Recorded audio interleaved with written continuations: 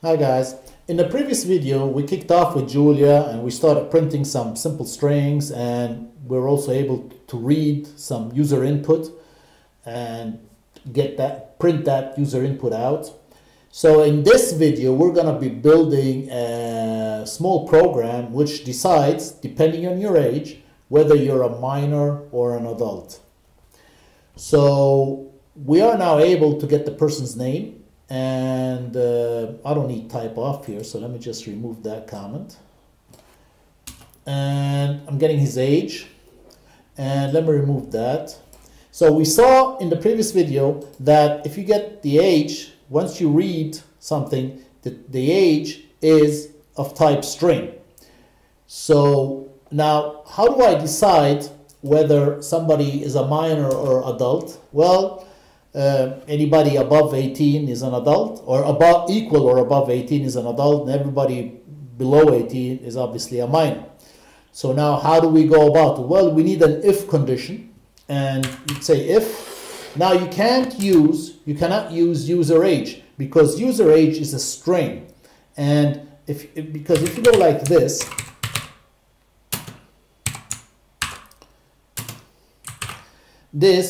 user age is a string, whereas 18 is a number. So you'd have to convert user age to a number, and the way you do that in Julia is basically use the parse function. So you go like this. Let me just remove that. So you go like parse, and then what's the target you wish to parse to? Let's say int 64. And then who do you wish to, convert to that int 64? Well, that's that variable user age. So now what we have, we've converted user age, the string user age, to an int 64, and then I can say, print wow. Wow, hey, wait a minute, wow,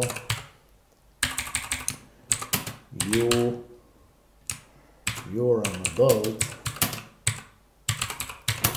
with your, and then add the age, which is basically user age, and then years. So basically what it says, it's gonna be bigger equal.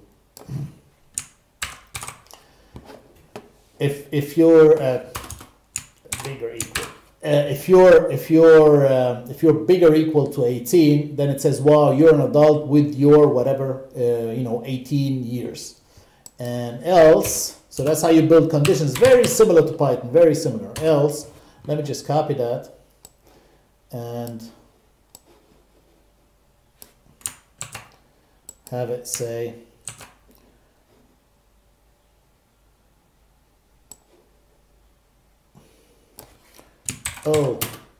being means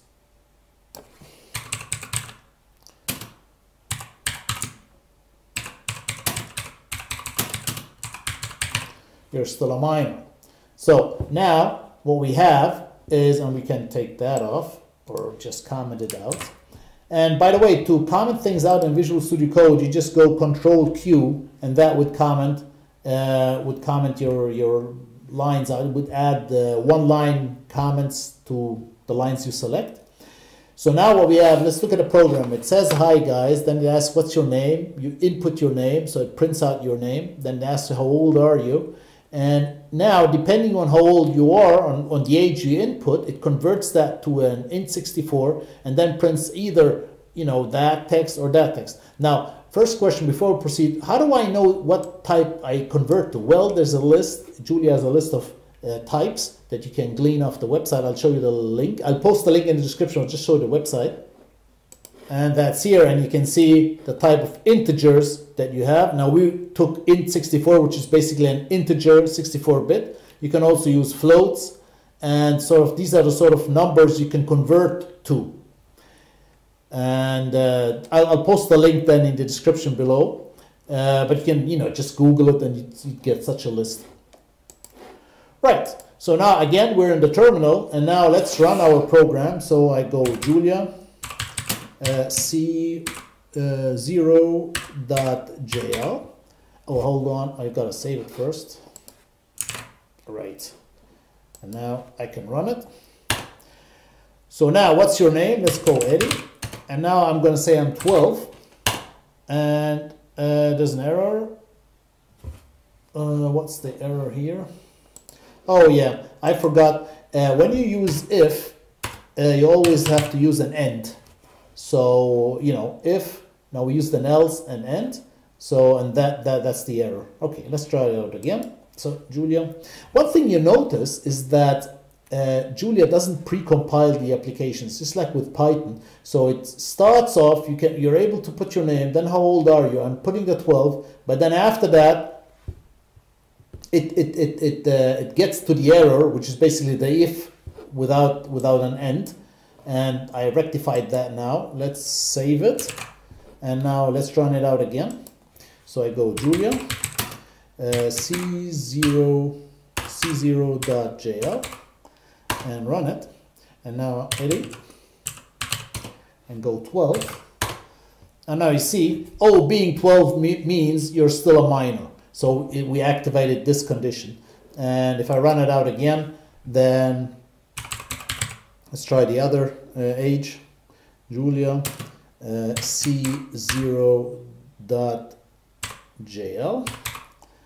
And now let's call Mike. And how old are you? I'm 32. Wow, you're an adult with your 32 years. So that's sort of how you put conditions in Julia. It's basically very similar to Python, just if, and then, you know, your condition, and then you tab in, and you'd have one tab here, and then you know, have it do whatever you want. You can obviously add multiple things which apply to this condition, and otherwise you'd have this else, and then your other things can also insert more statements here which apply then to the else condition. Right, so that is basically the way we do conditions in Julia. Let's have this program run so long until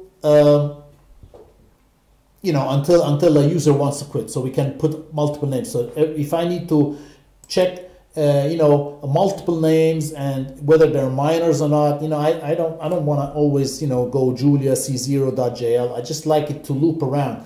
Now with loops, you have got for and while. Now in this video, we're going to be using while, and the way we do with while is like this.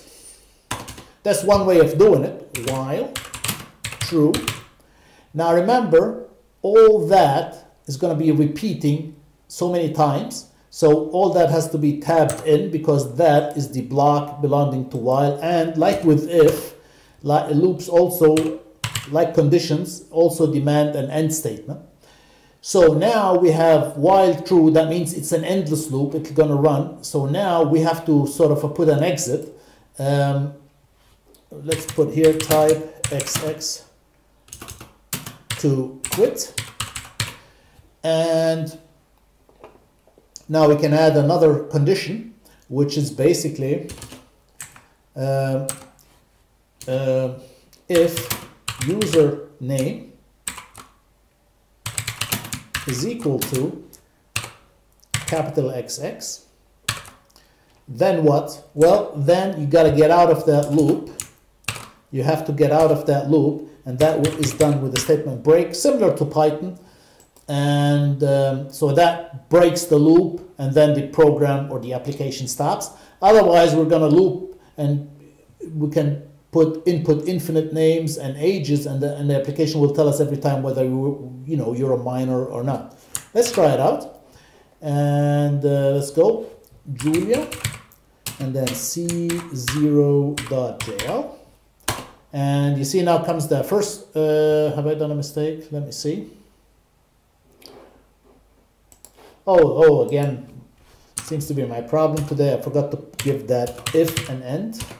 Right, save it again, and let's go. Let's start it off. Julia c_0.jl, and let's go. What's your name? So now it says here type XX to quit. So now what's my name? My name is John, and my age is 16. So now you're still a minor, you see, and now we start again. It starts again. Ask me, you know, what's your name? So I'm a new person. So mine is Jill. And how old are you? I'm 36. So wow, you're an adult with 36. So next comes the next person. So now if I wish to quit, all I have to do is XX, and that's it. We're out of the application. So now in this video, we've seen a couple of things with Julia, obviously printing, which we saw in the last time. We saw how to convert string to a number, in this case int64. We saw how to use conditions, and one thing what I missed is you can also have something like what's in Python is called elif, i.e. an else if. Here it is an else if. And with else if, you can set another condition. Let's say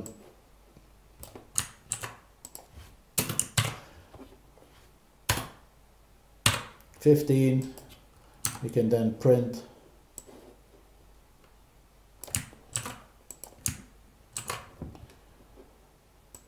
Oh my God.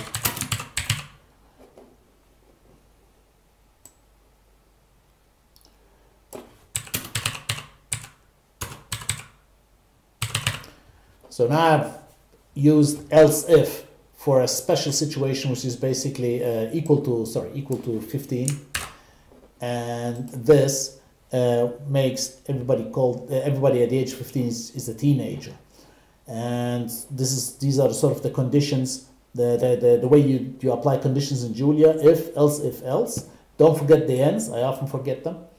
And here again, same thing, condition with a string, and then break. You break out of a loop. We saw one loop today in the video, which is the while loop.